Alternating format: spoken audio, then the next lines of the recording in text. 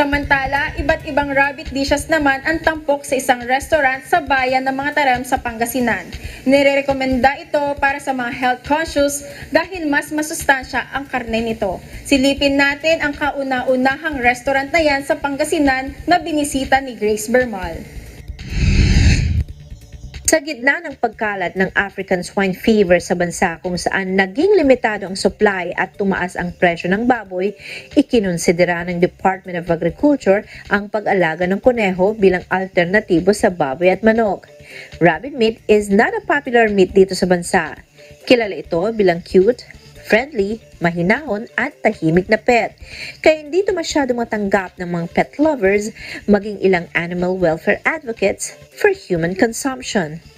Dito sa bayan ng Mangatarem, kilalanin natin ang kauna-unang restaurant kung saan all rabbit dishes ang inihahain. Ang rabbitero at rabbitera, all rabbit dishes at ito rin ang first in the province. Best seller sa kainan ang dinakdakan at adobo sa gata at nagkakahalaga ng 60 pesos good for one person.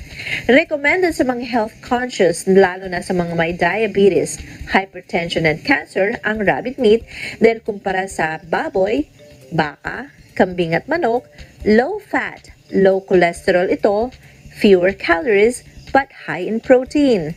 Richer in omega-3 too, kaya mainam sa mga may karamdaman sa puso. Rabbit meat is indeed highly nutritious according to Food and Agriculture Organization of the United Nations. As a matter of fact, the United States Department of Agriculture has stated too that rabbit is the most nutritious meat available. Si Ginoong Ray Guadagna, ang presidente ng Mangatarem Association of Rabbit Producers, ay isa sa mga nagsusulong ng rabbitry.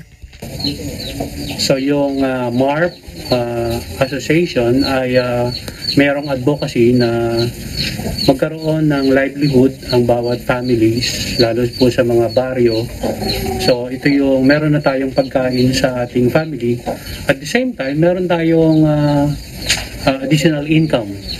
Kasi mabilis lang po ang return of investment pagdating sa rabbit business. So 6 months lang po at 3 months lang po siyang in 3 months pwede mo na siyang katayin. Then ngayon po nagtayo tayo ng restaurant, rabbit, the first ever restaurant, rabbit all dishes restaurant in Mangatarem and in Pangasinan. So MARP stands for Mangatarem Association of Rabbit Producers. And andito kami, meron kami mga alagang rabbit. They are for meat.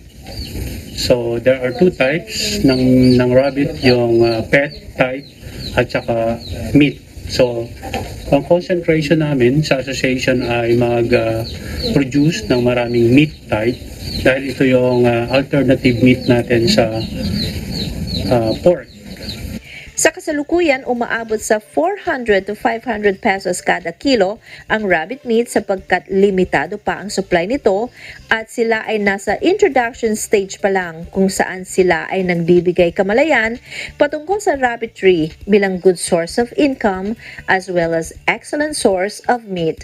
Mula sa Pangasinan para sa Eagle News, ako si Grace Bermal. We live in interesting times.